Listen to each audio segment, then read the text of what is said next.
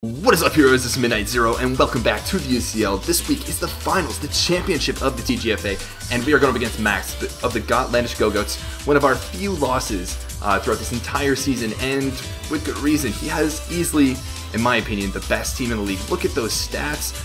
Those are top speeds for each of his Pokemon. He's got such strong Pokemon, as demonstrated by the tier changes too, especially with Amoonguss hopping up to OU. Such a great mon, especially against my team. I was really scared and really torn throughout this entire team prep process, but yet I have made a team, and let's get through it. So first of all, we got Heatran. I didn't bring Heatran last time. Actually, my team this time around is very different from my team last time. And Heatran is here to deal with Amoonguss, to deal with Porygon 2, to deal with Mandibuzz, to hit Beedrill if necessary, if Beedrill isn't running Drill Run, of course, to maybe Toxic Starmie. I take a Scald. I also can Oko Magnezone with Fire Blast. I Toxic things on switch-ins, and yeah, that's pretty much the point. It's bulky, it's got leftovers, and it's trying to wear down the foe with Toxic more so than anything else. Now, you might be thinking, why not run Magma Storm then? Well, I was originally planning on Magma Storm. It does a ton of damage, and more importantly, it does 12% at the end of each turn, and it prevents switch out. However, it's 75% accurate, and it's only got 8 PP, and I don't want to mess around with that. I don't want to have to play super safe and overly conservative with my Magma Storms. I'd much rather just throw out Fire Blasts. And I was also looking at Magnezone. Magnezone, which can trap me, and Choice Specs, Hidden Power Ground, doesn't even Oko me, which is kind of ridiculous. But Fire Blast actually does Oko the typical Choice Specs Magnezone. So even if he runs Scarf and outspeeds me, what'll actually happen is I can outspeed him and Oko him. Now you're probably wondering, why not run Flamethrower? Because Fire Blast still has a chance to miss. Well, with Flamethrower, I have a 68% chance of Okoing a Choice Specs, or no, Choice Scarf Magnezone with this EV spread, and it doesn't make sense to put the extra EVs in a special attack to up that chance, and I have a very minimal chance of Okoing a Choice Specs Magnezone. So while I would hit 100% of the time, I would only have a 68% chance of Okoing. While with Fire Blast, I have an 85% chance of hitting, but when I hit, it's a 100% chance of Okoing, and Magma Storm is 75% chance of hitting and like 55% chance of Okoing. So Fire Blast overall is actually the best move, particularly against Magnezone, and it also hits just about everything hard. It hits everything really hard, actually. So that's why I've brought this Heatran. The difficult part with Heatran is getting it in. So I can't switch it into too many things. I'm going to be very careful about getting its leftovers knocked off. This thing beats Porygon 2 so hard, 1v1. And I can set up substitutes on switches and protect to allow myself to get maximum leftovers recovery, toxic things, and whittle things down so that one of my more offensive mons can sweep. But yeah, that's about Heatran. Spadef and HP, because bulk. Moving on, we have Zapdos. Again, running a specially defensive set, very similar to last time. I'm running 20 speed EVs so that I outspeed a Choice Specs Magnezone, which is important because I can then roost on it. And then I take only 25 to 30% from Thunderbolt from a Choice Specs Magnezone, so I beat it 1v1, which is really nice. I'm running Volt Switch so that I can bring in Heatran more often, so that I can bring in Hitmonlee and just threaten something out like Porygon 2, which is his typical special wall.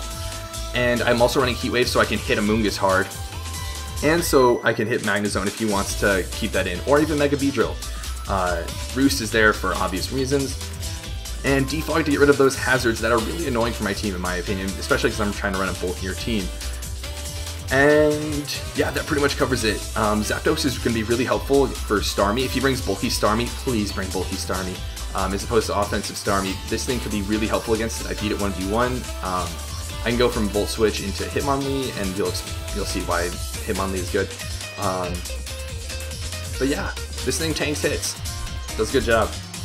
Moving on to Suicune, we've got our typical Crocoon. Last time Max wrecked this Crocoon with Trick from Starmie, put a Choice Scarf on it, and it was devastated. I really wanted to bring Hyper Offense, but I just couldn't find it with this team. If we were playing Sam, I would have brought Hyper Offense with Smeargle, Choice Spec Zapdos, offensive Calm Mind, Suicune, maybe Specs Heatran, like Choice Banded Salamence and Mega Altaria. Like, it would have been crazy, and I would have been so excited to do that. But against Max's team, we really don't have a lot of leeway, and Crocoon is so helpful.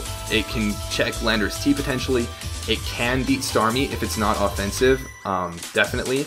And if it is offensive, after one Calm Mind, I beat it 1v1 because of Rest Talk. I also beat Porygon 2 1v1, I beat Mandibuzz 1v1, I can tank hits from Typhlosion too. I don't want to have to tank hits from Mungus, but if necessary I can. He likes to run Clear Smog, which would allow him to beat me 1v1. This might be helpful against Malamar. It beats Regirock, it beats Hitmonchan, might beat Articuno, I'm not sure. Beats Shelgon, and of course it beats Meowstic. So it's really important that I keep this thing alive, as it's one of my few Mega Beedrill or Landorus T-checks. And it can really help out with the taking some pressure off of Zapdos and Heatran in dealing with Porygon 2, Amoonguss, and Mandibuzz, which are such bulky mons that he loves to bring. So, moving on to Hitmonlee. Last time I didn't bring Hitmonlee, I actually brought Liepard with Sucker Punch to help deal with Starmie, but this Hitmonlee is able to do the same thing, but so much more. I am running Limber so that his Porygon 2 cannot paralyze me with Thunder Wave, and I also don't like running inaccurate moves, so I didn't want to take advantage of Reckless with High Jump Kick or Stone Edge, etc. So I'm running Close Combat. It almost OHKOs Porygon 2, it OHKOs after Rocks.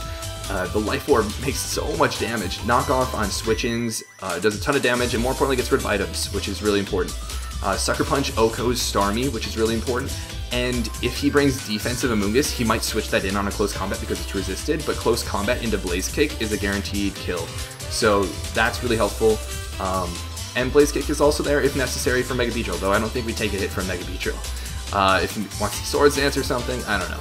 But there are very few switch-ins for Hitmonlee that don't get 2-hit KO'd, especially after Rocks. And speaking of that, here's my rocker, Ditto. I didn't bring Stealth Rock on any of my Pokemon this time, and that's because I know he's going to bring a Stealth Rocker, and I'm going to have to play super, super well with Ditto. Ditto, able to do just about anything. I didn't want to bring Choice Scarf because Scarf is pretty bad against his like bulkier team, so Leftovers. I'm going to be using Ditto primarily to counter bulkier Pokemon as opposed to switch in and steal boosts on more offensive Pokemon because I don't want to risk Speed Ties. Primarily Ditto is here for Landorus T. Landorus T counters Landorus T really well, and it's probably going to be his rocker, so Ditto is going to enable me to get up my own Stealth Rock, which is really nice. I could potentially trap his own Magnezone if he's Specs. I could end up with a Speed Tie. I could wall his own Starmie potentially if he's a bulkier set. I could do a ton of damage to his own Mega Beedrill. I could stall out some of his PPO and his stallier mons like Mandibuzz, Porygon 2, and Amoonguss. And more importantly, I now have a Grass immunity with Amoonguss. If he wants to go for Spore, I can switch in Ditto and work as a pivot. Ditto would obviously be immune to Grass type like Spore moves, and would take minimal damage from everything else, and I'd be able to heal from Regenerator. And so on the Spore, I switch in, and then I could pivot into my Heatran. So Ditto could be really, really important in this matchup, and I'm gonna have to play super well with it based on the speed mechanics and really, really just playing well. That's what it comes down to. And then lastly, we have Salamence. Life Orb, Intimidate Salamence with Outrage, Earthquake, Hidden Power Ice, and Dragon Dance. This is another Landorus T counter. So Suicune is obviously a Landorus T counter. It takes 44 to 50, it takes around 44% from an Earthquake though, which is not what I want to have to do. I don't want to have to let that thing get worried or weakened down, because like Magnezone, Landorus T, Mega Beedrill, they all have the ability to wear it down, but it's so helpful against every other one of his mons, so I do want to play very carefully with it. That being said, Salamence is probably going to be my lead. It's got HP Ice to OHKO offensive Landorus T and do a ton of damage to defensive Landorus T. I also take around 50% from a defensive Landorus T, so, and I also outspeed. I outspeed max speed Landorus T actually. So my play, because last time I brought Mega Altaria, he had no idea why I brought it and why I let off with it.